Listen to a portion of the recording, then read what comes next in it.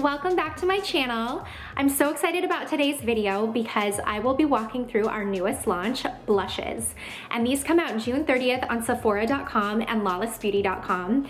And blushes are one of those products that you guys have been requesting from me since the time I launched my brand. Like, whenever I tease a launch that's coming up, you guys always say, I hope it's blushes and I hope it's lip liners. So I finally have blushes for you. I've been working really hard on this formula to make sure that it's something super beautiful. I have a really hard time finding powder blush formulas that I love, but I'm someone that sets my face, so I'm not a cream blush kind of girl, because once I set my face, then I can't go in with a cream product on top. So I'm always on the hunt for a powder formula with a velvet finish that gives my cheek area sort of that youthful dewy glow and doesn't look powdery or cakey, because I think it's so beautiful to have some radiance to the cheek area especially.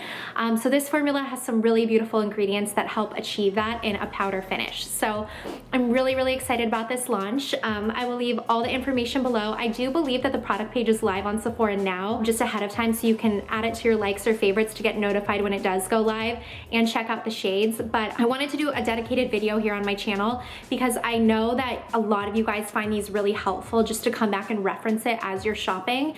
And especially right now with COVID-19 and not being able to really shop for makeup in store, I know that sometimes it can be like shooting in the dark, trying to find the right shades for you. So I wanted to make it simple and do swatches on my arms so you can compare them, see them real time next to each other, and really understand what shades might be best for you. I personally wear all of these shades depending on the makeup look that I'm using. I really developed this to kind of give the full range of every blush I could possibly need in my toolkit.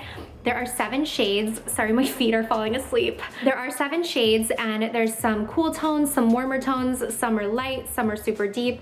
So there's truly something for everyone, and I'm someone that really loves using blush to sort of match the rest of my makeup, whether I'm doing a fully monochromatic makeup look or I'm just, you know, dragging the cool tones from my eyes onto my cheeks and into my lips so I can have a fully cooler warm tone look. I just think that can be so beautiful. So I'm constantly rotating and shifting my blushes around, and I really enjoy using blush even on my eyes sometimes.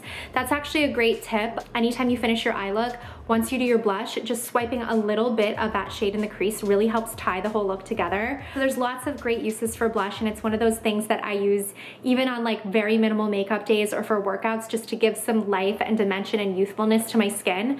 So I'm really excited about them. So let me just walk you through them. I'll get started. So this is the box that you'll receive them in. It's just a standard paper in a matte finish with this ombre pink design, and then the shade will be on top. So in store, when we can't shop in store, they'll be super easy to not grab the wrong thing because you'll be able to see the shade, and it'll be very easy to just grab the shade that you're looking for. And then this is the component. So it's our standard matte black component. It does have a mirror inside, so it's great for travel. It's great for on the go. And it's actually a pretty substantial sized mirror, which I always appreciate because a lot of times when I'm throwing something in my bag like this, I end up using the mirror in a pinch when I need it, like in the car or for touching up, even if I'm using other products. So I always like having something with a mirror. So this is a great size mirror, and it does have our standard magnetic closure. And like I said, it comes in 7 shades. So I wanted to first talk about the formula, and then I'll walk you through the shades. For me, powders are always kind of my preference for blush. I'm not really a cream blush kind of person, mostly because I always set my face. After going in with foundation and concealer, I'm someone that puts powder all over. And once you set your face with a powder, it's very difficult to go in with a liquid or cream over without kind of muddying up the powder and making it look cakey and bunchy. So I always use powder formulas for my blushes, but the trick is making it still look beautiful and dewy and not having a lot of powder on your face once you go in to set your face with powder, bronze with powder, and then blush with powder, and then highlight with powder. So having powders that have some emollients to them really helps make them look seamless and melt into the skin. And that was really my biggest goal with this formula. So 3 ingredients that I incorporated in here to achieve that are shea butter, squalene, and sweet almond oil. And these 3 ingredients are beautiful, non-comedogenic ways of getting a hydrated, dewy look to a powder, and just sort of giving it that velvety, buttery finish. So shea butter is very protective to the skin's moisture barrier, but it's completely non-comedogenic, and it just gives some hold and grab to the powder to kind of help it stay together and not give that like super powdery, dusty look. Squalene is the closest to our skin's natural oil that can be found in nature. It's derived from olives, so it's a really beautiful oil to put in the base of powders because it incorporates really naturally and it just kind of settles into the skin in a really beautiful way. And then sweet almond oil is super antioxidant, and I really love it for the face because it's just so great throughout the day to protect from pollutants and just any sort of environmental aggressors like sunlight and just those things that can kind of impact our skin in the long term and damage the skin. It has a lot of antioxidant properties to prevent that. So those are the 3 ingredients that really help give it that buttery, velvety finish.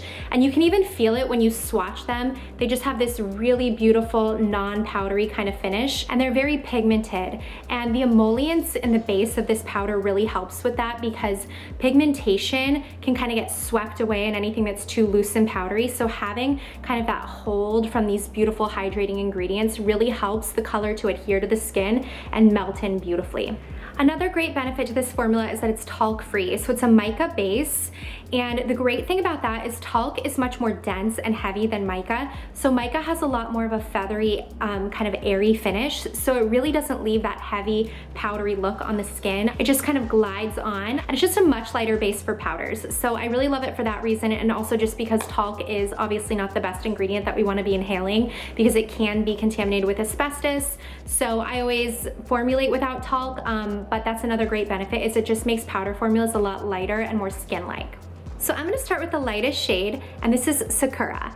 And Sakura is a light coral pink with warm undertones. So it's sort of like that baby pink, but it has that flash of coral. It's not a blue-based, cool-toned pink. It's got a little bit more of that coral and yellow in its base to really help make it more wearable. So it's not that like bubblegum candy pink. It's really like that natural, very light pink flush. This is great on light skin tones, and I actually personally use this a lot as a finisher. Like I use this in here. Most days I'm doing kind of a corally pinky blush look because it just kind of helps bring light right there. I just love the way it draws the eyes in and kind of gives that pillowy, powdier effect on the cheek.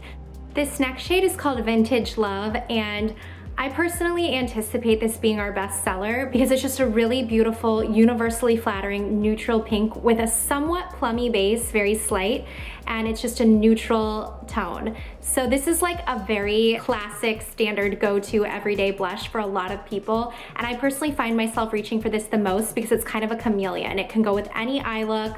It's one of those things that you can throw on whether you're wearing cool toned eyeshadow, warm toned eyeshadow, a coral lip, a nude lip, a pink lip, a red lip. It just looks good with everything.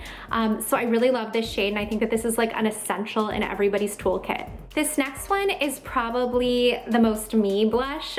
This is like my kind of favorite blush shade in the range.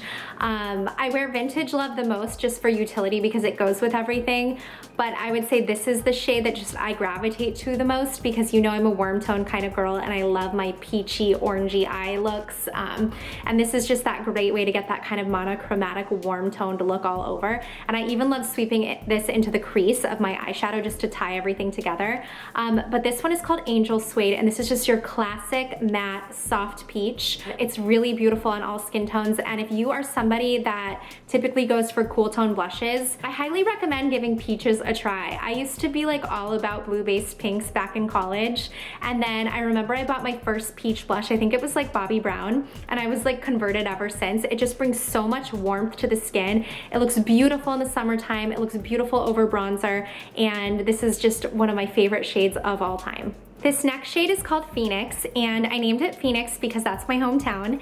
And anytime I see this type of warm burnished apricot shade, I totally just think of the earth tones that I grew up around in the desert, and I just think of Phoenix. So like I said, this is a warm burnished apricot. It's sort of like that beautiful terracotta, and this one is the only one that does have this slight sheen at its base. I wouldn't call it a metallic blush, I wouldn't call it a shimmery blush. You'd barely notice it, but it just has this very slight sheen, which I just find so beautiful. So I love wearing this shade actually in conjunction with, let me find it, Angel Suede. They're beautiful together because they both sort of have that orangey base. And I like to do this one all over and then just pop Phoenix right here in the center just to give that extra healthy flush. And it looks beautiful when you're doing like a bold eye look and you really want to have like a beautiful vibrant skin finish. And this looks great in the summertime on bronze skin. It looks beautiful on deeper skin tones, and I love this shade. This next shade is called Soft Nectar, and this is a very fresh, peachy coral pink, and it's a matte finish, but this is just a beautiful, classic, healthy, vibrant blush. I would say that this is one of those shades that looks beautiful with a very light pink popped at the center of the cheek, because it kind of helps give that dimension. So you're not just wearing one tone all over, it kind of goes like from light to deep. But I just love how fresh and vibrant this is. This is beautiful in the spring and summertime. And this is sort of that shade I go to when I'm trying to mimic my natural flush, like after going for a run, just sort of that bright, pinky coral flush. I feel like this looks great with no eye makeup and just like a really glossy lip. It's just that really fresh kind of girl next door color. And this also is so pigmented, it looks really great on deeper skin tones as well. This next shade is Desert Rose, and this is like a dusty rose pink with a slight coral in the base.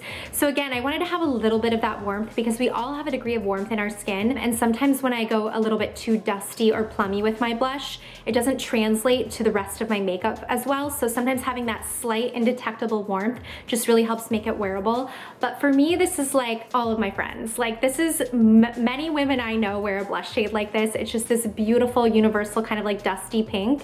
And this also looks great on deeper skin tones. I think it can work for pretty much anyone.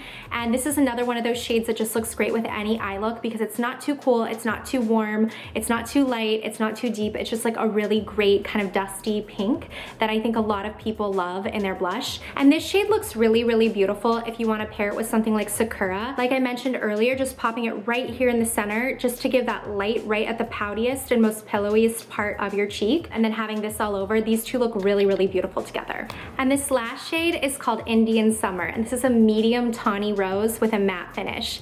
And this is a beautiful, beautiful shade, and this is my favorite shade for deeper skin tones. Again, this is one of those shades that can kind of transition for a lot of different eye looks, but I love wearing this. This is such a great winter shade for me, especially because it just has that beautiful rosy finish. It looks really, really great on pale skin too, just if you're going for that deep kind of like rosy pop of a cheek color. I absolutely love this shade. I think this is gonna be another bestseller for us because I feel like it's so universal, and this is like a shade that growing up my mom always wore. Like it reminds me of a lot of the blush shades that she would always have, which I would then steal. So it's just sort of that tawny rose with a little bit of brown, like ever so slight in the base. This one's a little bit cooler than Desert Rose. So let me compare them for you because these two shades are pretty close. So I feel like this could be one of the more confusing ones if you're shopping online. They're both like a similar depth, but as you can see, Desert Rose has a little bit more coral and Indian Summer has a little bit more of that like kind of plummy brown at the base. So this is like a tawny rose and this is more of like a dusty coral rose, but they're both really beautiful and I wear both all the time. Here are all of the shades swatched, and I'll start here with the lightest, and this is Sakura, Vintage Love, Angel Suede, Phoenix, Soft Nectar, Desert Rose, and Indian Summer. I often like to wear two shades together, so as you can see, there's a lot of these shades that are really complementary that are perfect for pairing with one shade all over the cheeks and then the other that's just a bit brighter on the apples of the cheeks to help give that really flushed, youthful, vibrant cheek appearance.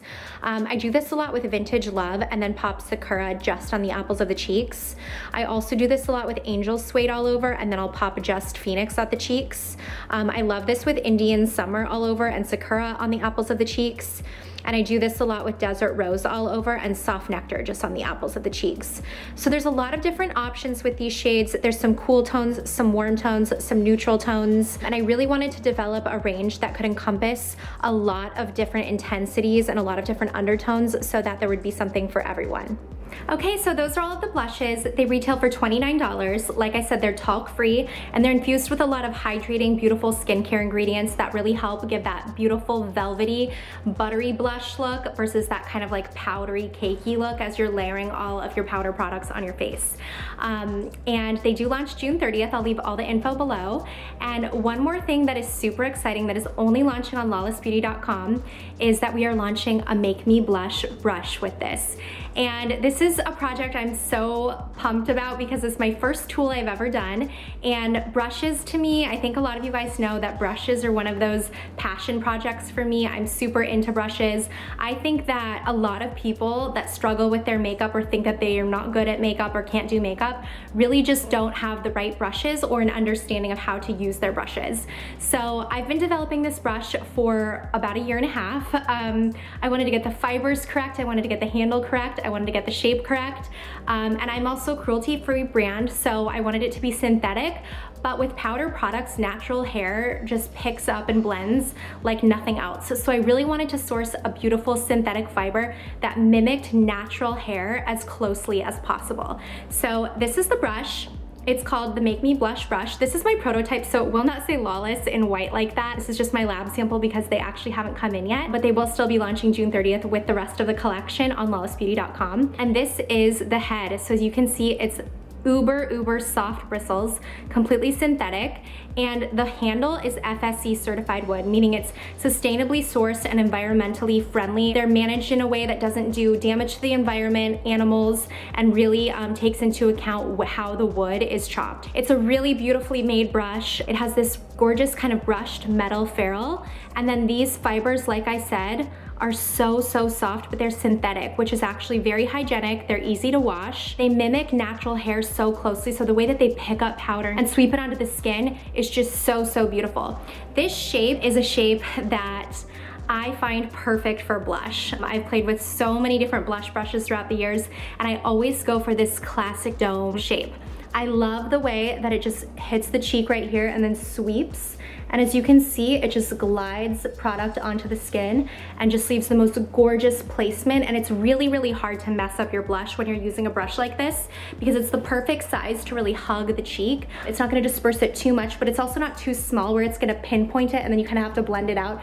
It really just sweeps on in one fell swoop. So I highly recommend, if you are someone that struggles with applying your makeup or has been looking for a really bomb blush brush that just applies so effortlessly and seamlessly, I highly recommend this. This is our first tool, like I said. I'm definitely wanting to do more brushes and tools for you guys, but I kind of wanted to see how you responded to this because I've never done a tool before. I don't know if that's something you guys want from me, but brushes are just like such a passion of mine. I have used so many brushes from so many brands. I have a fixation with Japanese brushes. I order them from overseas all the time. I'm obsessed with the shape. I'm obsessed with how they're put into the ferrule. I'm obsessed with the handles, ergonomically how they feel, all of it. So I would love to do more brushes for you guys if you end up loving this one. So let me know if you pick it up, how you like it. But this will launch only on lawlessbeauty.com and quantities are somewhat limited, so if you're interested, definitely pick it up. So that is the blush collection. I hope that you guys are excited and I hope that you love it as much as I do. This has been a long time coming and I've definitely heard your requests and seen them on social, so I'm so excited to finally have them available for you, and I can't wait to see you tagging looks wearing them, which shades are your favorite, how you apply them, which combinations you do, and all of that great stuff. So I hope you're having a great day wherever you guys are, and I will see you in my next video. Bye guys!